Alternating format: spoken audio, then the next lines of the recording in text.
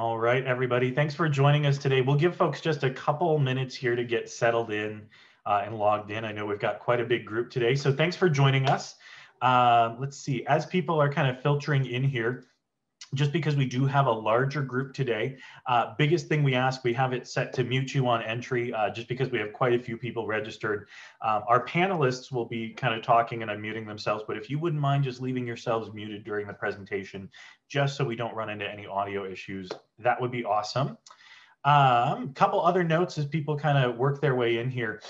Today's presentation, as you saw, obviously when you registered, is all about our residence life and dining kind of opportunities and facilities, especially from the student perspective. So we have a couple current student ambassadors and panelists here. We're joined by Parker and Janae and Phil. We're also, though, joined by Max Wright from Residence Life. So if we run into more specific questions or things that you maybe want to know a little bit about, he's going to be here as a great resource to give us a little bit more information on that as well. So what we'll do, a couple things just note-wise for you. We've got some great content that we're going to go through and cover for our students as far as things that we'll ask and make sure that we touch upon. If you have questions, though, and we encourage you to submit questions, because we know that this sort of information generates a lot of questions and unknowns in some places. Feel free to put those in chat. Make sure you're chatting to everyone or to the panelists so we can see them, and I'll make sure that our students get those and get answers to you and all that sort of good stuff. We are also recording this event. So as we move toward the housing application window opening up here on April 1st, if you want to go back and reference some of the stuff we covered today or things like that, we'll make sure that we have links added to our YouTube channel for you. So with that being said, it looks like most folks have joined at this point. So again, thanks for joining us. My name is Max. I'm one of our staff members here in the admissions office. And what we'll do is I'll have our panelists kind of introduce themselves for you, just give themselves a little bit of information on where they are in school, where they're coming from, and then also, because we're talking a little bit about residence life, what their living experiences either were like when they were on campus or have been like up to this point. So Parker, why don't we start with you, and then Janae, and then Phil. Sweet. My name is Parker. I'm a sophomore here at Mines. I'm studying chemical engineering and getting a minor in biology as well. And I lived in Maple Hall my freshman year.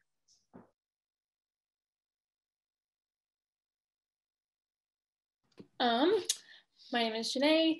I'm a senior in chemical engineering, and I'm getting my specialty in process engineering with a minor in economics. I lived in Maple also my first year here, and then I lived in Mines Park for about a year and a half after that. Cool. And I'm Phil. I'm a senior studying statistics and data science. So I'm doing the combined 4+1 program. So my undergrad is in statistics, my master's in data science with a focus in economics. I also lived in Maple Hall for my first year. And then I've also lived off campus in a nearby apartment, and then also currently in a house pretty much in downtown Golden. Awesome. And we promise we didn't plan it that way just to stack it with Maple folks, but they apparently all are very popular. So thank you all. I think a good question to kind of kick us off here, because this is sort of a shared experience, right, that most, if not all of our students who end up at Mines end up having.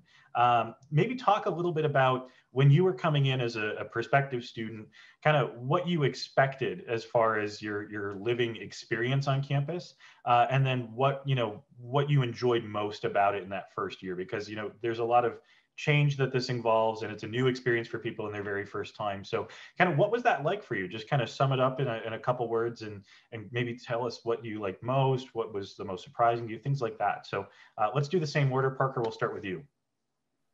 Yeah, that's a great question. Obviously, living in a dorm is quite the experience. I thought it was a lot of fun. You get to meet a bunch of new people and sort of discover who you are. I know that's sort of cheesy, but living at home, you're sort of under your parents' watch. So living in a dorm is definitely a great way to experience some freedom and also discover your independence. I remember coming into college and like being concerned that it wouldn't really feel like home for a while, but honestly, if you just bring like some of your stuff, definitely don't bring all of it because you can't fit it all and you'll regret your choices for moving so many things. But like just putting like a couple things up on the wall or like putting out like lamps and decorations like makes it feel like home. So I was definitely worried about that. So don't be afraid to like personalize it. And then I guess I just really loved how like kind of in the middle of campus you were. It was really easy to be involved in everything that was going on, both like in the residence halls and around on campus, just because you're like right there in the middle of all of it.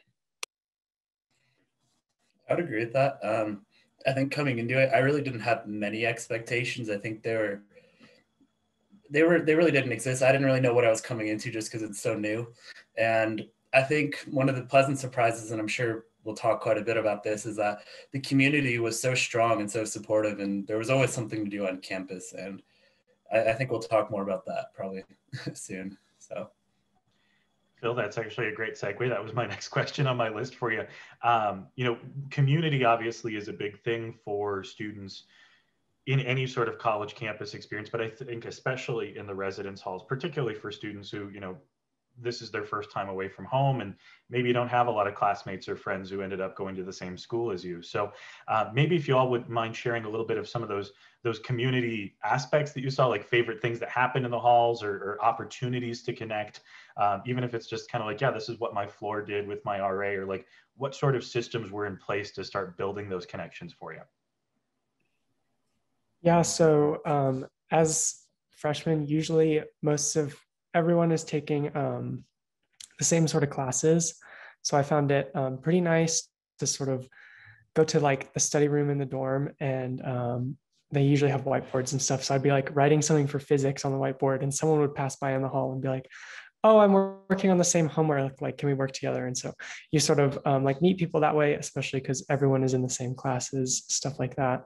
And then usually RAs and stuff will do pretty frequent events. So I know on my floor in Maple, we did a lot of movie nights, board game nights and stuff like that. So lots of events get planned. And since you're taking classes, you get to like meet a lot of people, which was my favorite part of living in a residence hall. There was usually something going on like every week. So your RA would plan it, or you could hop to another floor and like go with another group if you wanted to do something. We did like karaoke night where if you came down, you got to eat like McDonald's, like McNuggets. So that was nice. We just got some food and got to sing. I remember too at the beginning of school, we'd go like as a floor on a hike up South Table Mountain, which is like Golden's kind of in a valley, and that's one of the ones that's like up high. It's like a 30-minute hike. It's super cool up top. You get a nice view of Golden in Denver. But like they do stuff like that all the time. And then we also have our Residence Hall Association, or RHA, and they put on a ton of different events out the year. So it's nice to be involved just by talking to people. You'll see posters and stuff too in the halls. Yeah. And on top of that, like my floor also did like the South Table hike. They also put events off on campus. So I remember we went like rollerblading and ice skating. They would like provide transportation to go to the facility as well, which is nice. And one of the benefits, because you're on campus, is that everything going on campus is really easy to do and be a part of. I mean, it is anyways, but especially that you're on campus, it's a matter of walking out your room, walking 5 minutes to the classroom or wherever the event is and participating. So it's so easy to be engaged. We like to say in a lot of aspects on campus, if you're getting bored, come find one of us because we'll find something for you to do. It's very hard to go unentertained, if you will. One of you had mentioned, I think, kind of talking a little bit about that sort of development and community in the halls. I'm curious, I forgot to ask before we started. Did any of you three end up living in themed learning communities or TLCs? Gotcha, I couldn't remember on that one. So for those of you watching who maybe aren't super familiar, themed learning communities are kind of these these communities that we have that are set up around specific philosophies or ideas that live within the residence halls. So there's a couple different aspects that students can look at. We have ones that are around leadership and adventure. We have ones set up around honors, things like visual and performing arts communities. So even beyond the different opportunities that you're going to find in these distinct different residence hall communities, you're going to find some really good opportunities if you want to dig a little bit deeper to live in or apply to those different communities as well. So it's definitely a sort of situation I think you find in the residence halls where they really do kind of develop into that home away from home for students in a really positive way. Actually, speaking of TLCs, Max, this might be more of a question for you. I just saw a question come in chat for the athleticism and wellness TLC. Where might that be found on campus for students if they're looking at options? I am checking that right now. My apologies for putting you on the spot. No worries. A&W will be in Randall this year. So women's in the basement and men's on the first floor. Awesome, thank you very much. And actually in relation to that, kind of talking about how all that works, obviously the reason that we're talking about this and doing these sort of events right now is within the next week, we're looking at the residence hall application opening up for fall 2021. That'll be next Thursday, April 1st. And I'm curious, we'll talk kind of specifics here in a minute, but I'm curious to hear from you, Parker and Janae and Phil. Obviously, for some of you, it's been a little bit longer since you filled it out than others. But thinking back to when you were filling out that application, what sort of tips or recommendations do you have that you might pass on to students who are going to go through it as far as what to consider when listing preferences or listing information, all of that sort of stuff? Yeah, so the application will ask you a bunch of questions sort of about how clean you are and if you like sharing your things like that. So the main tip I would say is be like brutally honest. If it asks you how clean you are and you're like, oh, I'm pretty clean, but you know that that's not quite true, that's going to cause some trouble later on with roommates and stuff like that, because the application will match you with people that have similar levels of cleanliness, or like you go to bed at the same time, like that sort of thing. So I would say be honest. And as long as everyone else is honest, the system does a really good job of matching people up. So I had 2 roommates my freshman year, and we lived very well together. I think probably because we were all honest on the application. So yeah, that's my one tip. Also, like after you get matched with people, it'll give you like a list of like a whole bunch of different people that you matched with, and then you can email them to get in contact. So I definitely recommend like talking to people before you're like, oh, I want to be roommates with you. Like getting to know them a little bit is important, because then you can kind of figure out like, oh, I think we would be good living together, or no, I definitely need to go a different route. So be sure to contact people and kind of figure out what would be best for you. Yeah, you also have the option, if you know somebody coming into Mines, like from your high school or something, you can live with them if you want to. So my suite was with 4 other people, and 3 of them went to my high school. And that's a really good way to go. Personally, I would almost recommend against it, because for me going into college, it was just about meeting lots of people, getting to know so many different people, getting to know different communities, things like that. And so for me, living with people that I already knew didn't open that opportunity quite as much. And all of my high school friends, it's not like I'm going to go to college and just never see them again. We're a small enough campus where you can still do lots of activities and hang out with them and spend time with them. So that's definitely not a concern. So for me, I kind of liked having the excitement, if you will, of new roommates, new people, just knew everything from time to time. So that's definitely personal preference, though. If you want to go with your old friends from high school, like definitely go for it. Like I'm not saying don't do it, but just something to keep in mind if you want to go into that university experience and just meeting lots and lots of people, like I kind of wanted to, that might be a consideration. Excellent. And I'm glad that you all mentioned in some capacity the roommate information on there, because that is such an important part of what you're sharing on that application and finding the right match and the right person to be with. A couple additional things that we always like to plug for that, because like Phil said, you can, if you know people coming in, you can do that. What Parker said and shared about filling out preferences, just like Janae said about what you prefer and who's maybe a good fit for you. We also have other resources that we've seen students who are incoming connect through. We have, for example, like a Facebook group that's open for accepted students to connect and get to know each other through. There's a Discord server that's out there through Minds 2025 that students can look at. It's student run, but if you want to connect and start meeting people, that's an awesome way to do it. So definitely having those conversations, that's something we always encourage people to do. There's no downside, I think, to connecting with more people before you get here. So. And kind of related to that, Max, this question's a little bit more for you, because I was just going through in the chat, and we had a good question from a student about, how do students who can't visit in person for multiple reasons get kind of a good sense of the facilities we have? I think especially in this sort of case, the residence halls that we might have before they kind of go through and make that decision. And I know the caveat right now is, we have limited resources because of COVID and everything. And I was going to drop a link in the chat, but what sort of recommendations could you make there as far as maybe a more informed decision for folks currently? Yeah, I think just keeping up to date on the website. We're going to try to get as much information there and as relevant information up to date as possible. I don't know if tours are going to be happening this summer, and Max, maybe you have more information on that. But yeah, with new COVID restrictions, and we're always following CDC guidelines and state and county guidelines. So we're going to try to get as much information out there to you as possible, just so you have the best idea of what hall fits your needs and where you want to set your preferences at.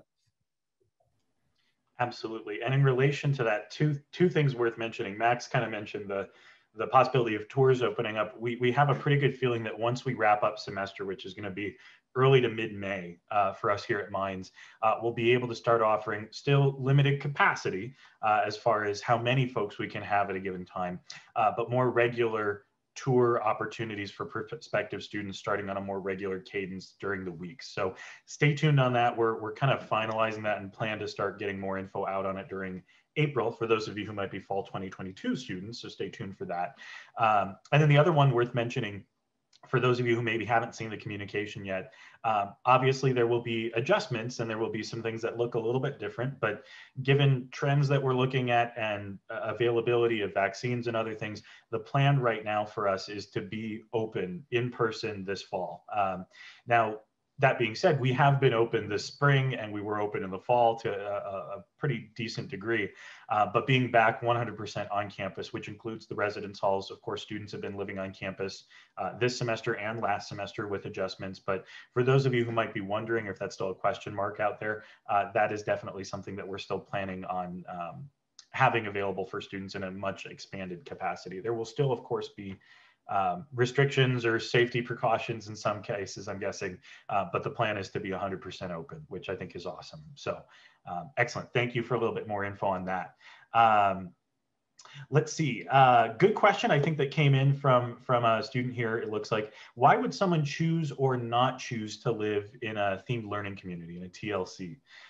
Now, I know none of our students on the panel necessarily went through that, but as far as experiences that you might have had or folks that you know, any sort of wisdom you might share there, and Max, same to you, that would be awesome. So. Yeah, from people that I know that were in a TLC, if you're really passionate about one of the areas that a TLC sort of encompasses, so I know a couple people that did adventure and leadership. So if you're really passionate about the outdoors and leadership, stuff like that, and you want to live with people that also share that passion, then that would be a reason to choose a TLC. I don't know what all the kinds of TLCs are. I think there's like 7. I can't list them off the top of my head though. But basically, if you want to live with people that share a same interest in you as you do, yeah, that would be a reason to choose a TLC. I also think too that it's a really good way to meet people quickly. I'm pretty sure that you guys all move in a little bit earlier than the rest of students on campus. Correct me if I'm wrong. But that way you have time to kind of get to know each other too before school starting, so you can make friends that way. They're very involved in doing group activities together. So if that's something you're looking for, I recommend joining one. Yeah, for sure. I would agree with all of that. I know a lot of the communities, they also are really tight knit after they move out of the residence halls. They're still really close together. I can't really think of a reason not to. The only thing I could guess is maybe there's something that may not directly interest you. I know they have like limited space and you have to like fill out an application. With all the chaos of applications, you know, you have to be like on top of that if you want to get into one for sure. But no, I can't really think of a reason not to beyond that. And to echo a little bit of what they all just said, the link that I just put in chat, Michael, I've directed it to you, but I think everybody can see it. When you go to that page, you can actually, one, learn about each of the communities, but then there's also a section that kind of breaks it down community by community and says, here's kind of the reason, you know, here's our founding kind of like principle ideas and beliefs, and here's what might be a good fit for you. And then also gives you an example of some of the different activities that those floors and communities might kind of coalesce around. So if you want to explore a little bit more about that, for sure, that is a really, really good way to do so. Switching gears a little bit, we'll come back in a couple minutes and talk a little bit more about housing, more from like the timeline side. But the other big aspect, of course, about living on campus is dining, right? Meal plans and eating options and all of that sort of good stuff. And this is another area where I think, especially for students living, you know, away from home for the first time, this is a big area of adjustment. So I guess maybe if you all want to share a little bit about maybe what those sort of options we have are and what that adjustment was like for you as far as kind of what's available and what sort of resources are out there and all that sort of good stuff. Yeah, so I found when I came to Mines, there's definitely not a shortage of food. I'll cover sort of the first dining option, which is Mines Market. That's the main dining hall on campus. So with your meal plan, as a freshman, you have a certain number of swipes per week, and one swipe will get you into Mines Market, and it's sort of buffet style. So you can stay as long as you want and eat as much as you want. So I know some people that would go on the weekends and swipe in the morning and stay there and do homework all day because they do have coffee and tea and stuff. So that is definitely an option. But yeah, there's no shortage of food and there's lots of options at Mines Market. I'm sure Janae and Philip will cover sort of the rest of dining on Mines campus. Another thing too is that if you have dietary restrictions, Mines Market is sure to take care of all of that. But otherwise, like almost half of our buildings on campus have other dining options. One of the main ones that's aside from our main dining hall is called Periodic Table, which is in our student center, which has like 3 restaurant and kind of a grab and go store called Elements, which is like if you need snacks or drinks, or they have like pre-made sandwiches, and you can get sushi there too if you want it. So that's kind of nice. You get what's called Munch Money with your meal plan, which is basically just cash that is included in your meal plan for you to use at all of these other on-campus dining options, which is really nice. So you're not like paying extra stuff until you run out of your Munch Money. But also in Periodic Table, we have a Starbucks and we have what's called Wow Cafe, which is like American style foods if you want like a burger, pizza, or fried chicken. And then we have Habaneros, which is similar to Chipotle. So that's what's in there. Yeah, and then once you live off campus, you can get commuter plans. And so the one Parker described is more on like a weekly basis. So you get like 10, 15, 19, depending which package you get of like swipes. The commuter plan will be transitioned to per semester instead of weekly. So you'll get like 40 swipes to use for the whole semester, the full year, and you can just use that whenever you'd like. And I know it's pretty common to do what he said, especially on this plan where it's more limited. Go in for lunch, do homework, get dinner, and then you have kind of like 2 for 1. And there's a lot of dining options in Golden too. There's a ton of them within walking distance. You have like we have Jimmy John's Snarf sandwiches, but we also have like Woody's Pizza. We have Sherpa House, which is like Nepalese buffet, just to name a few. But there are quite a few options in downtown Golden, and a lot of them offer like student discounts, which is nice. That is like specifically to build on what Phil just said, like the location, as you'll see, or if you've been to campus, you kind of get a sense for. Not only are the residence halls right in close to everything on campus, right? So you're not necessarily walking these massive distances. Like campus itself is right in Golden. So I remember my own college experience. I didn't go here to Mines, but I went to a similar college in the West. It was the same kind of deal. Like the food was awesome, but sometimes we wanted something different, and to be right in the community was super, super nice for that. One other thing, and Max, correct me if I'm wrong, but if I remember correctly, the residence halls also have community kitchens that students can use, correct? As far as things to check out, maybe if somebody doesn't want to go to the dining hall, they want to do a little bit of cooking. That's something they can take advantage of, correct?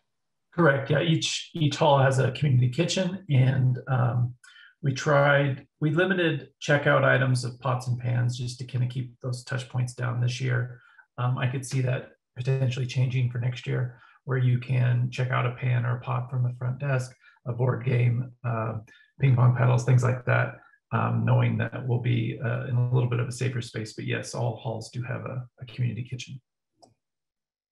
And I know that this is a highly subjective question depending on student situation and preferences and everything, but we did see a question in the chat about which meal plan maybe would you recommend. I'm curious, from those of you who have had meal plans or have more experience on them, from your own preferences or things like maybe your recommendations that you would pass on to specifically an incoming student.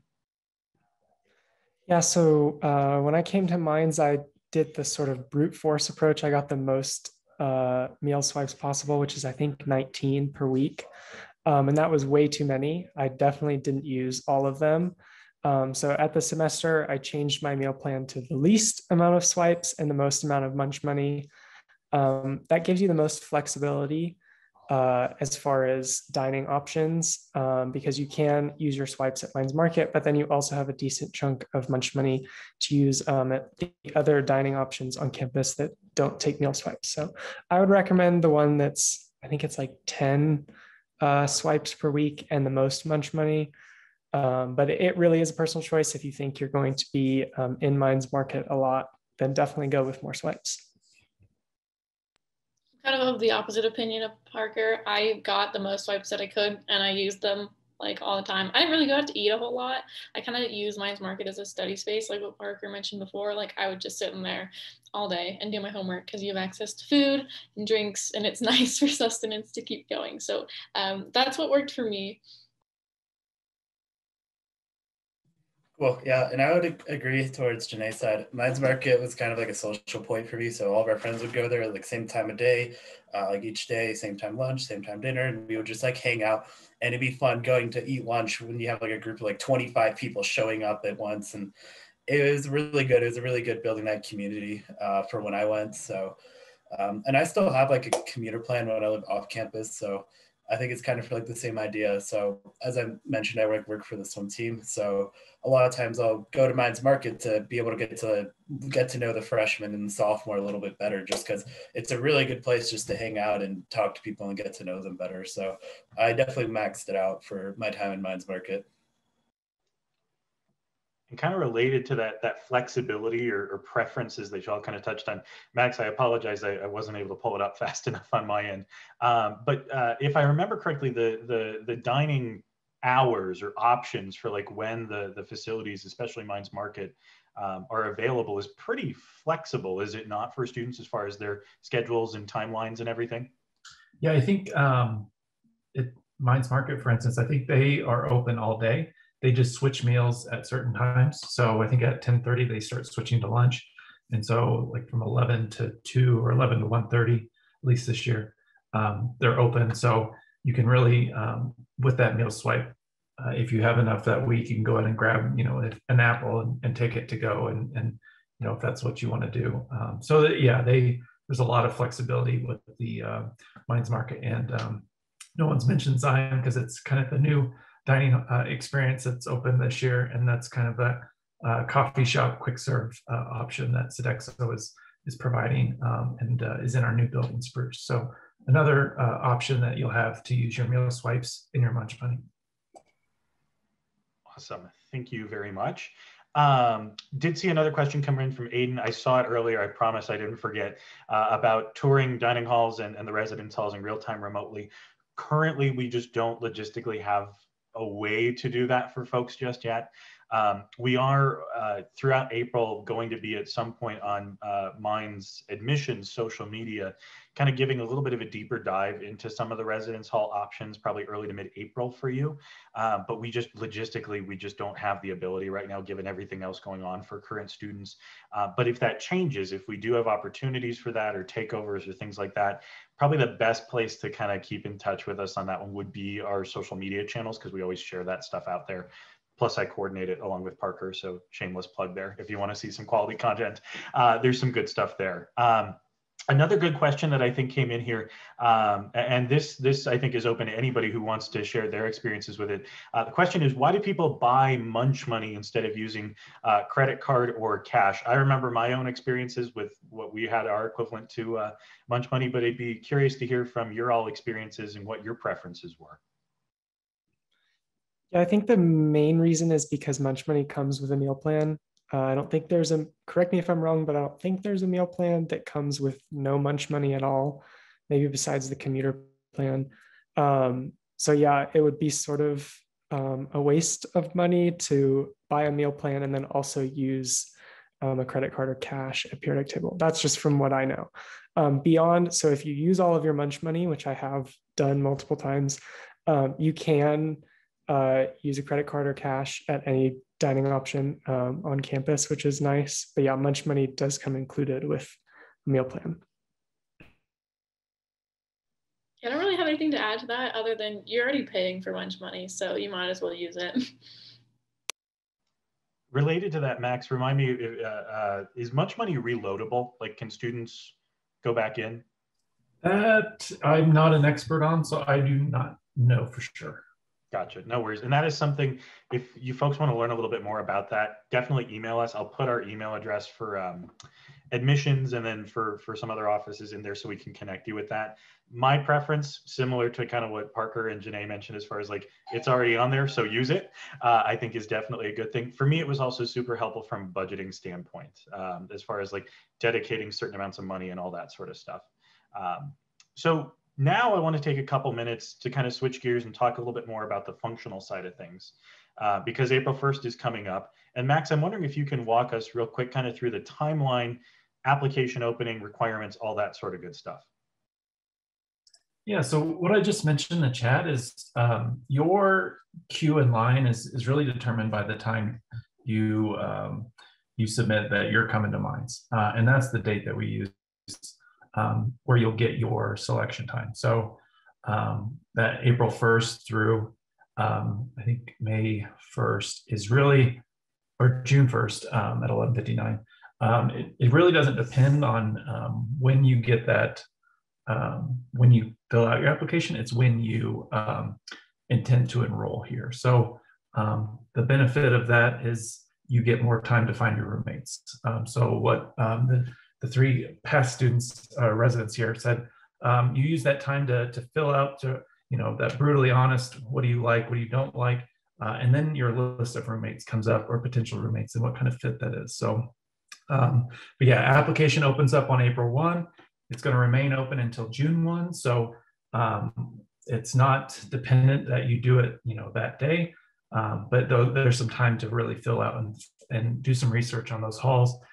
Maybe take a tour if they come up, to really figure out what you want. And I know TLC application is May 1st. And then I think there's a past question about TLC move-in.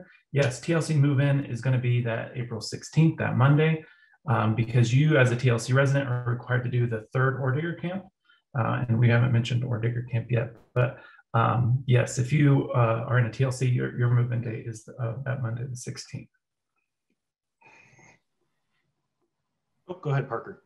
Yeah, I was just going to add really quickly, as far as the application goes, I definitely would recommend filling it out as soon as you can, even if you don't know where you want to live, things like that, because the way that it lets you contact people that you sort of match with on the application is through their school emails. And before people come to Minds, they don't really check that. So I thankfully filled mine out really early and sent like 20 emails to the top 20 people and got like maybe one response. So it takes people a while. to like get back to you unless you want to like stalk them on Instagram and like DM them or something. But that is a little creepy. So I definitely would recommend filling it out early. That helps a lot. And as Max mentioned, the big driver here again is that IE form, right? Intent to enroll form timeline. A lot of students have done that already. So if you're already in that spot, awesome. The big thing to remember, May 1st is really when we're asking students to have those into us by to make that decision. So we know that this is kind of, this is decision window, right? Especially April is kind of that big time. And that's why we're doing this sort of stuff. So this is like the best time, especially if you started going through that window, like Max said, to educate yourself a little bit on those different options. Related a little bit to the application, Max, these are, again, I think a little bit more technical questions for you, so I apologize. Single room availability. We've talked a lot about roommates and the different options in the different halls. What does that look like for students? What's your sort of recommendation maybe for students who are looking at that or considering that? We have quite a few single rooms in each. It depends on each hall of how many we have. We usually can hold a few back for safe rooms, just kind of that housing, procedure and process that we go through. But we do have quite a few singles. I don't recommend singles because when you have a roommate, you have someone who you either connect with or you maybe not connect with. But that is a good and bad thing. So it really gets you out there. I moved in, just a little personal story. I moved into a room and I really didn't mesh with my roommate. I didn't get to do an application or preferences, but I figured out that other people on the floor are still my best friends today. So it really depends on who you are, and if you want that single room and you want that privacy, then that's great. But we do have a lot of options, and with Spruce Hall that just opened up this year, there's a lot more singles out there. And so I would imagine Spruce is pretty popular this next year. And Elm is just a real, a solid choice. But the traditional halls, you really can't underestimate the traditional halls and that experience of having your door open and someone walking by and saying, hey, what's going on? Just that constant interaction. Those traditional halls, everyone always says that was their favorite part, even though it might not seem like it when you're choosing. Yeah, I want to butt in real quick. I have something to add. I know people, and I was guilty of the same thing, asking about how all the dorms are laid out, blah, blah, blah. And when I sort of applied for housing and chose a room, I wanted to get Maple because I wanted to have sort of a more private bathroom. But that didn't matter at all. I turned out to not, I didn't really spend that much time in Maple. I basically slept there and studied there. But all of my friends lived in other dorms, so I was out hanging out with them. I had a lot of friends in Elm, so I was in Elm a lot. Quick tidbit, Elm has shared kitchens on each floor, which is really convenient because most of the residence halls just have one shared kitchen. So we made mac and cheese a lot because that's cheap as a college student. I'm rambling, but I just, I feel like you shouldn't worry too much about the layout of a dorm and how many people you're rooming with and if you can get a single room. Like, it's all about meeting new people and having these experiences. So I wouldn't worry about it too much because I know I did, and it wasn't worth it. So I will say I learned, kind of to build off what Parker said, very, very quickly when I moved into my residence hall experience, that 98% of what makes that experience for you, the people you meet, and to a lesser degree, like the things you bring from home that make you feel comfortable, right? That make it feel like home. It didn't matter if I was in the newest residence hall or not. Like that, I learned that very quickly. It's like, it's nice to have some of the new stuff, but you're going to have friends in the buildings either direction. So that is absolutely a huge thing. And that's also coming from somebody who, I don't know if any of my student panelists share this background or not, but I really didn't want a roommate at all. I have a younger brother, and growing up, we didn't have to share a room together at all. So I was like, a roommate, communal living, not really into that. But my parents said, no, like, you're going to do this. We did this. It's character building, I think is what my dad said. And it was great. My roommate and I got along really well. We lived together again sophomore year. And then a bunch of the people that I lived with on that floor, kind of like what Max said, lived together again after moving off the halls and still together at this point as friends many years later. So it really is kind of, I think when you're looking at housing options as a student, it really does come down to that, like what sort of sense of community can the campus offer you? And obviously we're all biased, right? But I think that what we offer here for students is pretty special, not only in the resources and the things that are available, but that sense of kind of community that develops between the students, whether it's academically or socially in those residence hall communities. So Max, was there something you were going to add to that too? Yeah, there's quite a few questions, and I just wanted to plow through them real quick. Oh, yes, my apologies. I'm rambling. No, that's fine. Bathrooms in Spruce, they are gender neutral. So there's a wall of toilets that have each a door. It's its own private door. I think it's like 3 inches from the floor and 4 inches from the ceiling. So the doors are tall. So there's really no sight lines or anything like that. And then showers on the other side. Same situation where it's an individual room. So you have your privacy, and sinks are the only thing that are out in the open. And each bathroom looks alike in all 11. So, and then Spruce Hall, yes, they have it's a magnetic door hold. So it's tied to the fire alarm system. So if the door is propped open on the magnetic hold, if there is a fire or a fire alarm, the door will swing shut. But yes, that kind of sense of community where you can have your door open and see someone walking by and say, hey, what's going on? And then buildings, co-ed, the traditional halls are gendered floors. And that's really the only area that's gendered floors, just because of the bathroom layouts. Now, every other building has the option. Maple is suites, so you have that in-suite bathroom. Elm has 3 bathrooms on each side that are gendered, but then 3 single use on each side. And Spruce are just that kind of semi-private situation there. And all dorms have AC, and we call them residence halls, but that's just a term we use. They all have AC. The caveat to that is traditional halls have AC in the hallway. So that is one of those kind of unknown things that in the traditional halls, in order to get air conditioning, you leave your door open, which then builds on that community aspect of you can say hi to somebody walking by. So other than that, every other building has air conditioning. Awesome. And I know we're coming up close on time. So the last kind of big thing I want to cover, Max, maybe from your standpoint is like a functional thing, what it looks like. And then for my students, maybe what your experience was like and what you really enjoyed from it. We touched briefly on move-in week a little bit earlier, like what that kind of you're building basically toward in anticipation when school starts. So Max, maybe just walk us real quick, kind of like what resources are available and what staff provides. And then Parker and Janae and Phil, if you want to share briefly kind of like what you enjoyed from not only moving week, but that very beginning of school window and that sort of stuff.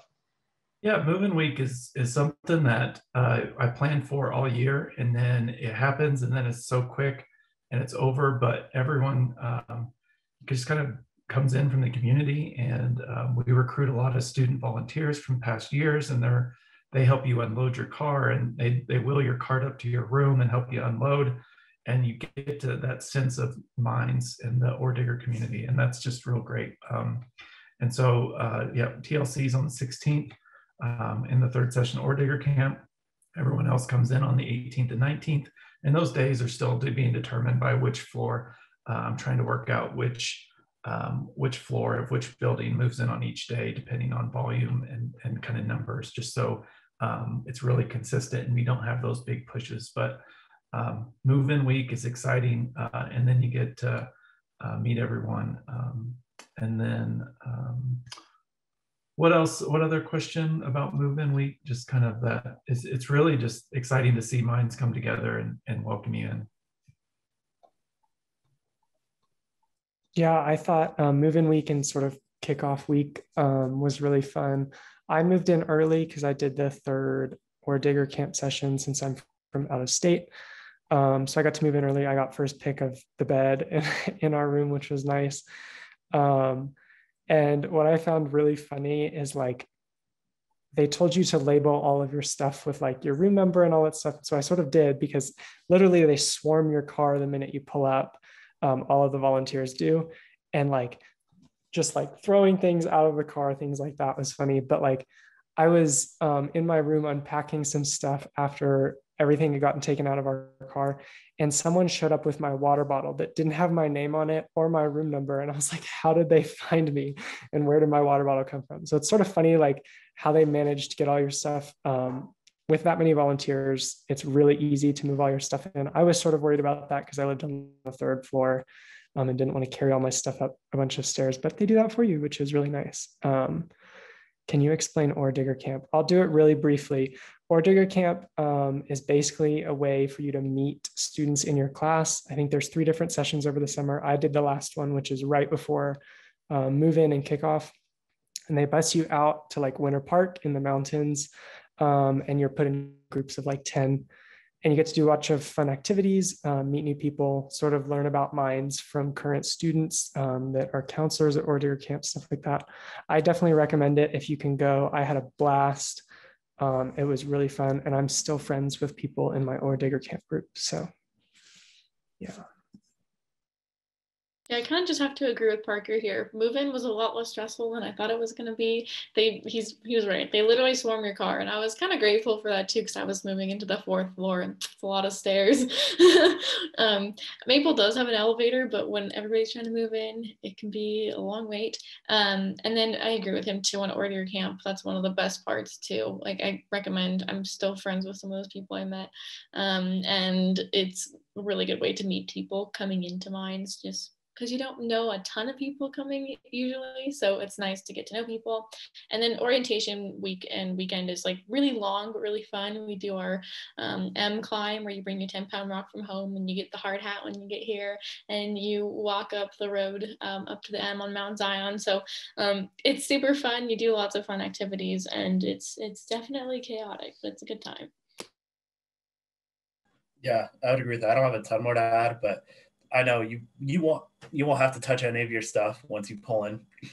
Like you literally just pull in and then they'll open your trunk and your trunk will be emptied in like 3 minutes. So you're like, oh my God, they're taking my stuff away, but then it'll just beat you to your room by the time you go up. So it's really fun. It's definitely overwhelming, but I think it really encapsulates how much of a community we are, how it's all students helping out students, just moving in. It's a really energetic and fun. I remember walking up and meeting my RAs. I got to my room and it's just a really cool, and it's a pretty memorable experience, just that chaotic, but also like super exciting, nervous, everything kind of coming together at once.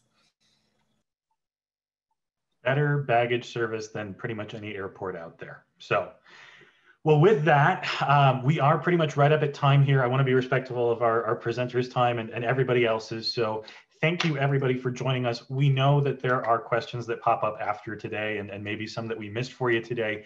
So I dropped our emails, both for admissions and for residence life in that chat. So if you have questions that come up, and believe me, we know that they do. That's why we all have jobs. Feel free to get in touch with us. I do want to say thank you to especially Parker and Janae and Phil and Max for joining us, taking a little bit of time out of their schedules, especially as we get later into the semester with lots of stuff to do. So thank you for doing that. And thank you all for joining us again for this, taking a little bit of time out of your day to do this, especially with everything being virtual these days. We know it takes a time commitment.